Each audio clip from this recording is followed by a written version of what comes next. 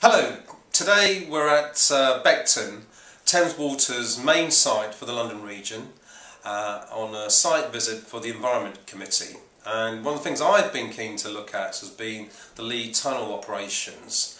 That's one part of the Thames Tidal Tunnel development under the Thames to deal with the 39 million tonnes of sewage that goes into the Thames.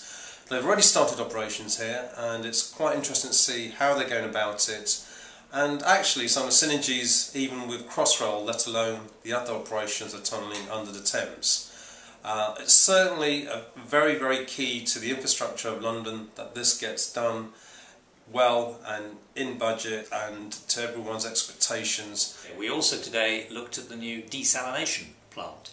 Simple fact is, in London we've got a growing population and we're actually using more water, and there's a real crisis when it doesn't rain enough as to where we get our fresh water from. So Thames Water has spent a lot of money building a desalination plant which basically takes water straight out of the Thames, filters to get all the muck out of it, and then purifies it so that we can drink it.